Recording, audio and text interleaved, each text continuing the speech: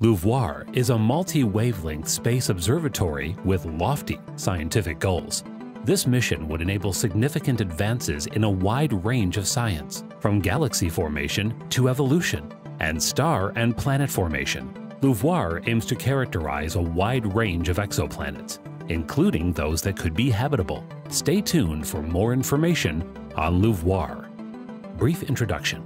The Large Ultraviolet Optical Infrared Surveyor, LUVOIR, is a multi-wavelength space telescope concept developed by NASA under the direction of a science and technology definition team.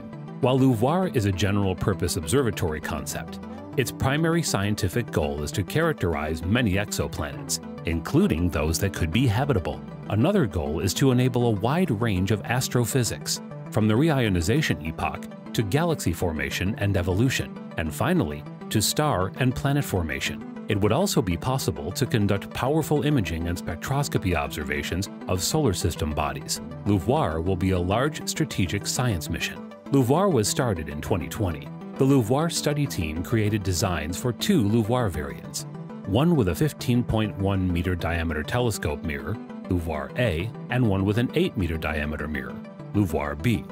LUVOIR would be able to detect light wavelengths in the ultraviolet, visible, and near-infrared ranges. Background. NASA began investigating 4 different space telescope concepts for future large strategic science missions in 2016.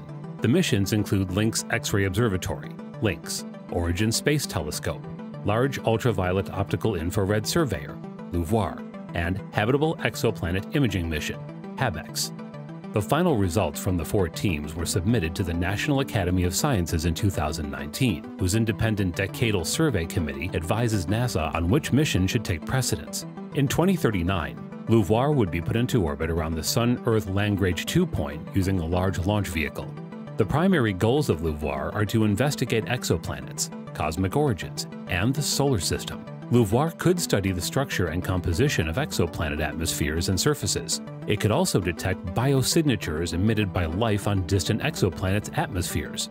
Carbon dioxide, carbon monoxide, molecular oxygen, ozone, water, and methane are the atmospheric biosignatures of interest. The multi-wavelength capability of LUVOIR would also provide vital information for understanding how UV radiation from a host star regulates the atmospheric photochemistry on habitable planets. LUVOIR will also observe many exoplanets with various characteristics, mass, host star type, age, etc., to situate the solar system within a larger context of planetary systems. LUVOIR-A will identify and study 54 potentially habitable exoplanets during its 5-year primary mission, while LUVOIR-B is expected to identify 28. Astrophysics research that can be done with the aid of LUVOIR includes investigations of cosmic structure in the great reaches of space and time, the origin and evolution of galaxies, and the birth of stars and planetary systems. LUVOIR can provide up to 25 kilometers imaging resolution in visible light at Jupiter, allowing detailed monitoring of atmospheric dynamics in Jupiter, Saturn, Uranus, and Neptune over long timescales. Sensitive, high-resolution imaging and spectroscopy of solar system comets, asteroids, moons, and Kuiper Belt objects that will not be visited by spacecraft shortly can provide crucial information about the processes that formed the solar system eons ago.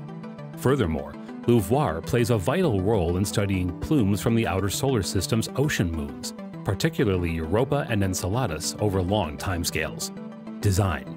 LUVOIR would be outfitted with an internal coronagraph instrument called ECLIPSE, Extreme Coronagraph for Living Planetary Systems, to enable direct observation of Earth-like exoplanets. For the smaller LUVOIR design, an external starshade is also available, LUVOIR-B. High-definition imager, HDI, a wide-field near-UV, optical, and near-infrared camera, LUMOS, a LUVOIR ultraviolet multi-object spectrograph, and POLLUX, an ultraviolet spectropolarimeter, are among the other candidate science instruments under consideration. POLLUX, high-resolution UV spectropolarimeter, is being researched by a European consortium led by the CNES in France. The observatory can detect light wavelength ranging from far ultraviolet to near-infrared. The LUVOIR design incorporates 3 principles to achieve the extreme wavefront stability required for coronagraphic observation of Earth-like exoplanets. First, vibrations and mechanical disturbances are reduced throughout the observatory. Second, The telescope and coronagraph use active optics to control several layers of wavefronts.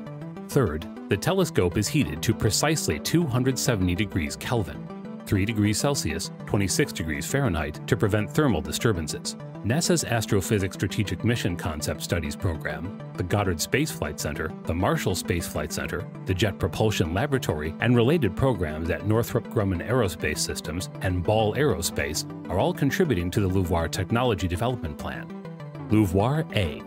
LUVOIR-A, formerly known as the High Definition Space Telescope, or HDST, would comprise 36 mirror segments with a 15.1 meter or 50-foot diameter aperture, providing images up to 24 times sharper than the Hubble Space Telescope.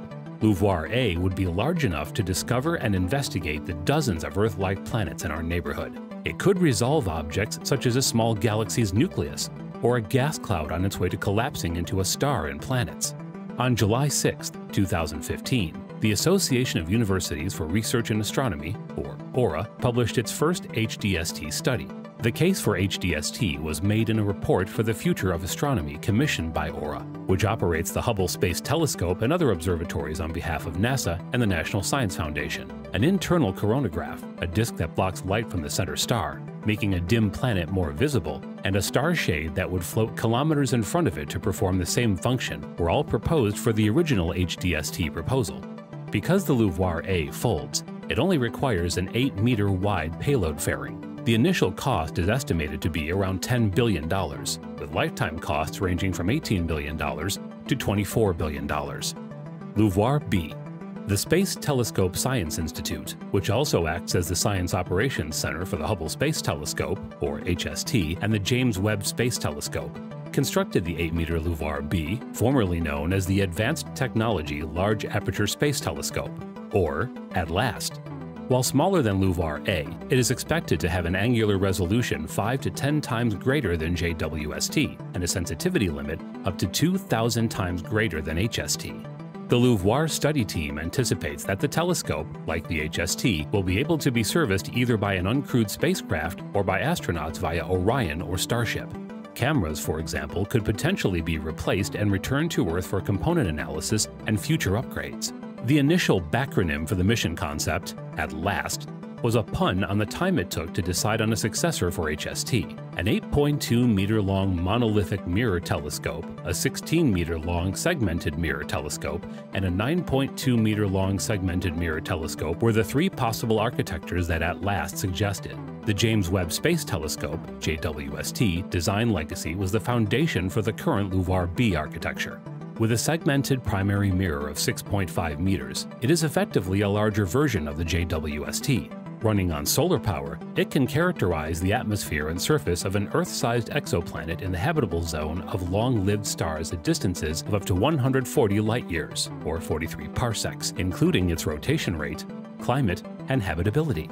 The telescope would also allow researchers to learn about the nature of the dominant surface features, changes in cloud cover and climate, and seasonal variations in surface vegetation. LUVOIR-B was designed to be launched on a heavy-lift rocket with a 5-meter or 16-foot diameter launch fairing. Estimated lifetime costs range from $12 billion to $18 billion. Want to learn more about space exploration? Our other post on TESS telescope found new planets better than Earth has a lot to share on the TESS telescope and its powerful capabilities in space observation and exploration. Kindly check it out. Thank you for spending another time with us. We will see you next time.